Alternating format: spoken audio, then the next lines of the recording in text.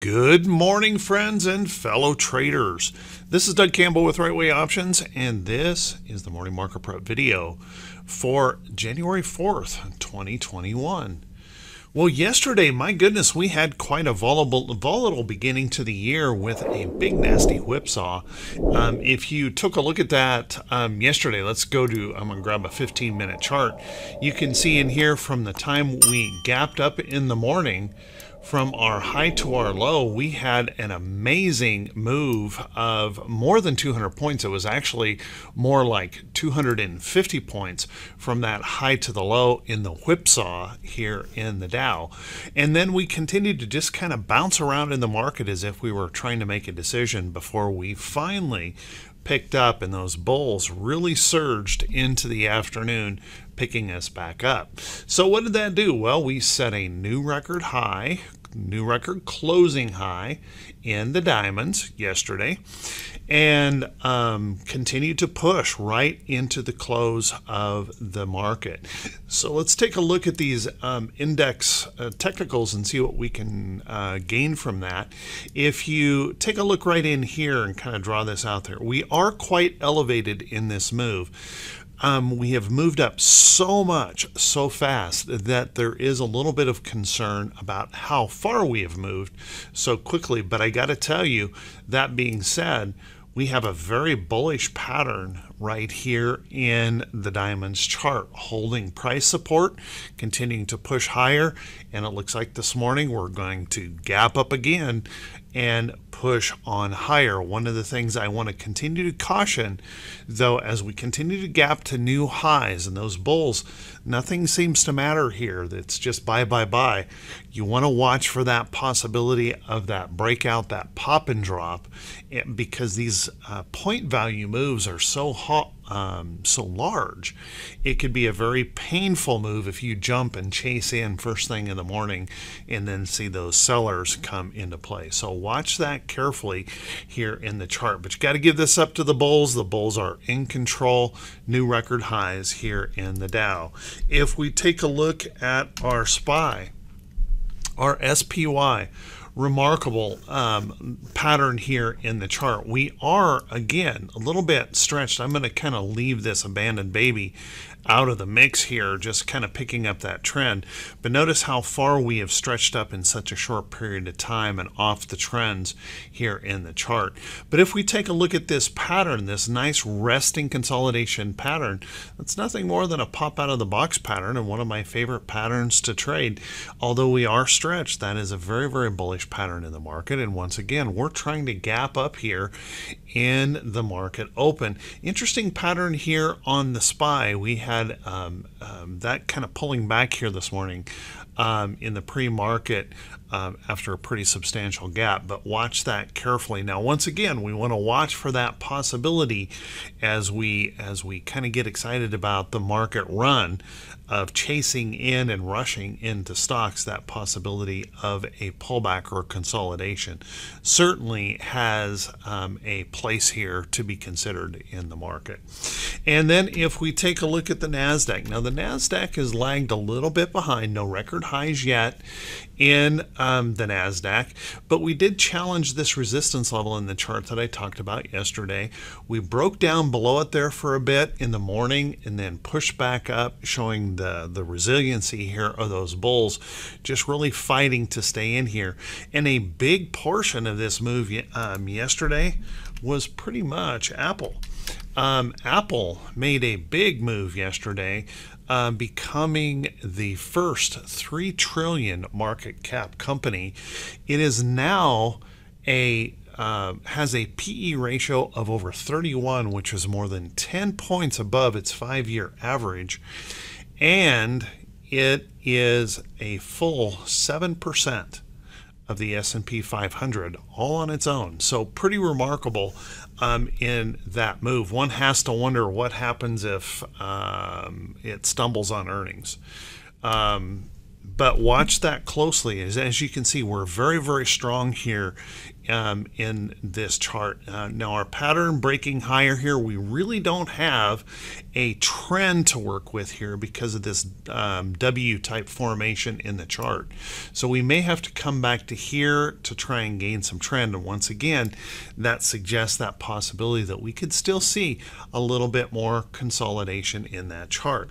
You do want to keep in mind that although we held this price support in here, we still have these price resistance levels in the chart above that have rejected here in the recent past, so watch those closely. And then if we take a look at the Russell, IWM had an interesting day yesterday. It surged up to test its 50-day moving average, and then midday completely reversed that and had a shooting star pattern, only to reverse that once again, pushing back up pretty strongly.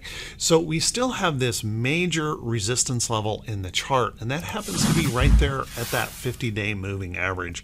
I still say the IWM is the most bearish of the markets out there, of the indexes out there, and could be a little bit of a leading indicator here in the market. IWM used to serve as a leading indicator for the market of that weakness that is showing up here. So watch that closely, that 50-day moving average. Notice it is in a slight decline, and so far it's putting a lid here on the IWM, so you want to watch that closely.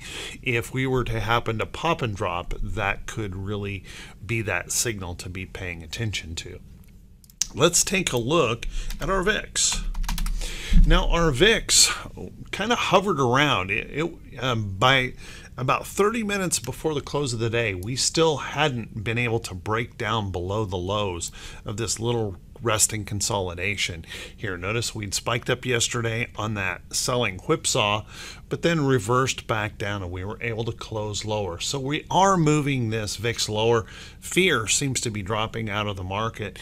But I got to tell you, the more we continue to stretch to the upside, and the more exuberant the market becomes, I become a little bit more cautious because I think we're reaching that frenzied point here in the market. And notice that although we're setting new record highs, we're not setting new lows in the VIX. So there is that little bit of concern here in that chart. Now that being said, there's nothing here that is bearish. And notice we've broken that trend. We have some little support levels in this chart and a major support level down here. So could we certainly on this gap up open even push all the way down in here? Yes. So watch carefully for that. We could soon be setting new lows in the VIX as we continue to just power higher here in the indexes. Let's take a look at our T2122. Now, unfortunately, our T2122 continues to signal that we are overbought. In this gap up this morning, we're going to be right up here, almost maxed out in our T2122. So that is a concern for us. We're showing that overbought condition and that possibility that we could run into a little bit of profit taking. Doesn't mean that we have to collapse, but we could see just a little bit of profit taking if those bears happen to show up. So watch that carefully. Now there are times, and I want to point this out, there are times when we can linger up here. Notice these periods of time over here where T2122 lingered up here in that high area. So we certainly have that possibility. We could linger in these highs and continue to press. But I do want to caution you, we eventually, as we play that out, we eventually break that down from that overbought condition. So what that means is we could linger up here in a consolidation. We could also see that full-on reversal occur, and unfortunately we've opened a pretty big door to the downside if those bears were to engage for some reason. And I don't know what that might be. We clearly don't care about valuations. We don't care. COVID doesn't bother us anymore. Any of those things just seems to be well, we just don't pay much attention to it. So inflation doesn't matter. So watch that closely here today. We'll see how we respond here as we go on. Let's take a look at some of these internals, and there's still some of these internals that bother me. Now, we had a nice improvement in T2108 yesterday. So a nice little surge up here in T2108, but let's take a look at that chart. We're just slamming right back into a whole bunch of consolidation here in the chart. And let's keep in mind that we're setting new record highs here in the chart, and we continue to decline in this T2108. We have fewer and fewer stocks participating as we set new record highs. Kind of a remarkable situation here in the market. And you know, that $3 trillion cap valuation of Apple is one of those reasons. We keep pushing high flyers higher and higher and higher. And even though that's happening, we're seeing some rotation into safety by the institutions. So we're going to have to be a little bit careful.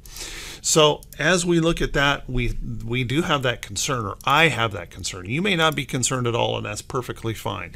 I have that concern that our internals really aren't supporting these high valuations of the market. And then if we take a look at T2107, we have a similar situation. Although we did improve yesterday, we rallied, and that is a good sign. As we rallied, we still haven't broken the downtrend here. T2107, we still have about 55% of our stocks are below their 200-day moving average overall. Now, that just seems remarkable to me that we're setting new market highs with that many stocks below their 200-day. That may not mean anything if we can continue to push through and break this and hold as support. Maybe we're just in that full-on recovery mode and all systems are go to the upside. That may be the case. But what we want to watch, we've seen this before where we popped out and then just couldn't hold and reversed back to the downside. Now, we have created a little bit of price support right through here in that chart. So if we were to pull back, it doesn't necessarily mean we have to swing all the way to the lows. And maybe we do need to just go into a little bit of a consolidating move and kind of hold this area in here and rest in the market, spill off a little bit of this volatility. But it is an interesting circumstance that we continue to set new record highs in the market with fewer and fewer stocks participating in that move. Now let's take a look at our T2101. Our T2101 acted pretty much as you would expect yesterday. As we continued to rally to the upside, our market breadth pulled back just a little bit. We continue to hold above this consolidation area in the chart, so our market breadth remains elevated above that as we broke out in this area. So let's keep a close eye on that. If we continue to surge to the upside, we would normally see that market breadth just kind of diminish back down. Doesn't mean bearishness in it, just a little bit of breadth decrease. Remember, when we climb in the market, we typically go up on an escalator. When we fall, we typically take the elevator shaft to the downside, and that changes that breadth reading pretty dramatically. So as we continue to move up, that breadth normally pulls back in the market. Let's take a look at our economic calendar for today. Our economic calendar has a couple things we're going to want to be paying attention to and a potential market mover. First off, notice we've got an OPEC meeting starting today. Their announcement on oil production could be important to those oil sector stocks, and those oil sector stocks saw a nice surge yesterday. So pretty substantial surge yesterday, which adds to the worry of inflation as oil goes up. But we'll want to watch the results from that meeting, how that may affect that oil sector as we progress forward. And then we've got this ISM number. ISM manufacturing number is expected by Econoday consensus to decline just slightly. But I'm not sure that will matter. We'll want to watch that number pretty closely.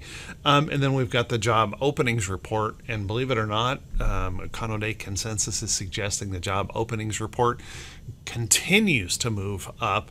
And nobody seems to be interested in taking those jobs. So watch that closely here as we progress through the day. Keep in mind as you plan forward, guys, we're going to hit ADP tomorrow. We got ADP numbers coming out. We're going to have a petroleum status, and we're going to have FOMC minutes.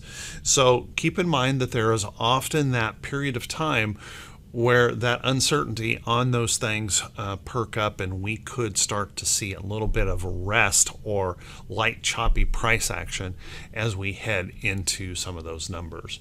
Let's take a look at our earnings calendar today. Now, our earnings calendar doesn't have a whole lot going on. We've got 4. Yesterday afternoon, we only had 3 confirmed reports for today. Today we have 4, and we really only have 1 that is particularly notable. Take a look. We have ANIX will be reporting today, a $3 stock. Not exactly a notable stock here in the market. MLKN will be reporting today. A bit more on the notable side. Notice that MLKN is in a substantial downtrend with a recent rally here. We're up here testing, so watch that as that reports. And that reports after the market, which, by the way, all of the reports today are after the market. And SGH is the most notable of today, and that will be reporting after the bell today. So keep a close eye on that.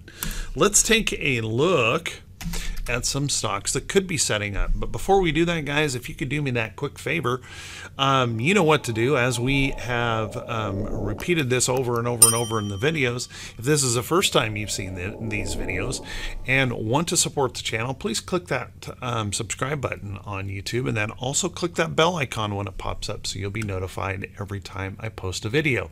And if you find these videos to be worthy, to be helpful, if you could do me that favor as well, clicking those thumbs up buttons and leaving a brief comment, that helps the channel to continue to grow.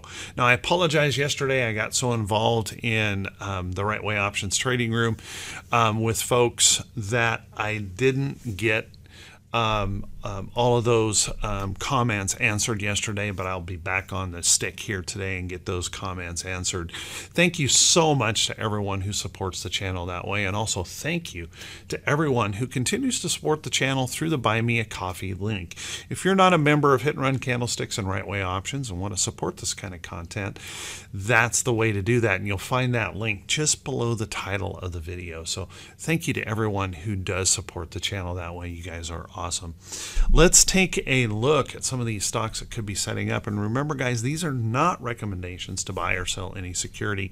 You have to do your own due diligence and make very, very sure you understand the risk of these trades. Let's take a look. Ford really made a nice move here yesterday, breaking through. This is one of those patterns that I love to trade.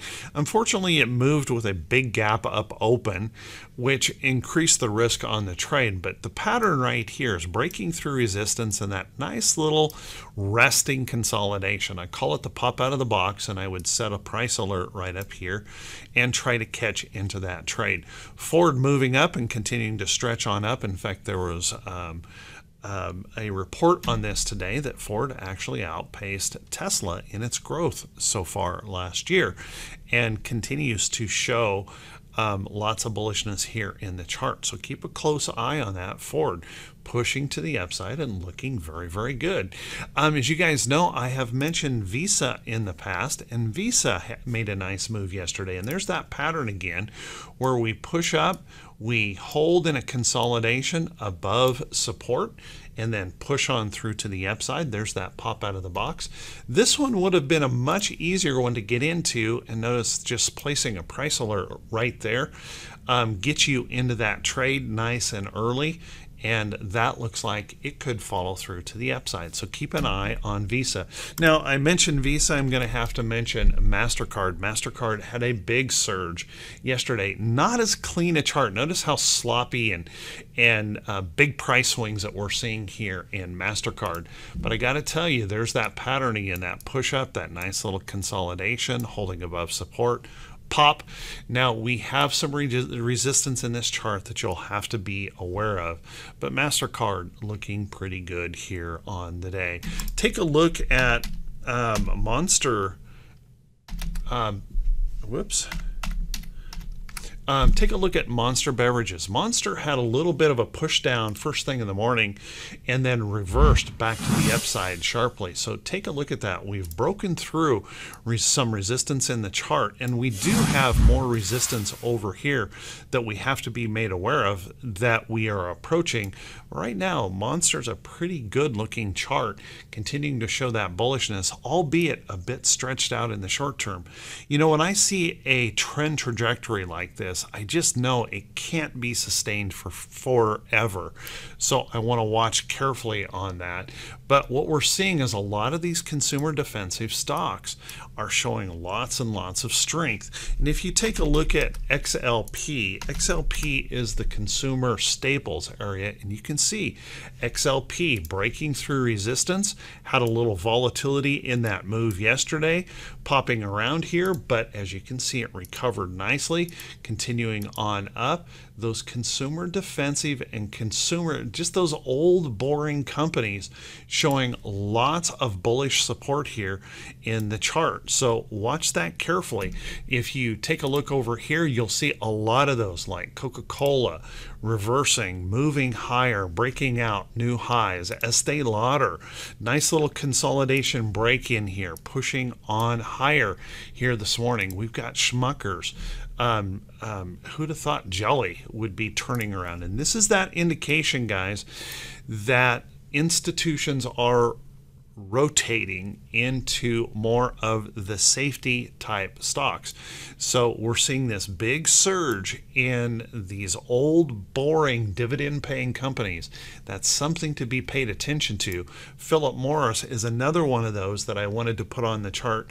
Notice I had a price alert in this chart right here. We've pushed on through to the upside, and now as we approach this or pop through this resistance right in here, I would look for some kind of a rest consolidation and another opportunity as this rests or pulls back toward this trend. Look for that next opportunity into Philip Morris, and there's a lot of these stocks doing that kind of thing. Boy, they don't get much more boring than Kellogg's, and notice that Kellogg's moving up. We've got Constellation Brands just ripping to the upside. But I will give you a warning here. On the 6th, Constellation will be reporting, so you'll want to keep that in mind. But stocks like Archer Daniels breaking through resistance levels. These are basic companies, consumer defensive companies showing lots and lots of strength. So keep a close eye on those. So with that, everyone, hey, I want to wish you all a fantastic day. I want to wish you great results in your trading. Thank you so much for being here, and I truly, truly appreciate all of the support. Remember, guys, if there's something that you would like me to cover, if there's something that you'd like me to talk about in these morning preps, please just leave a comment in on the video, and I would be happy to oblige if I can do it. I want to wish you all the very, very best, and we'll see you right back here, bright and early, Wednesday morning.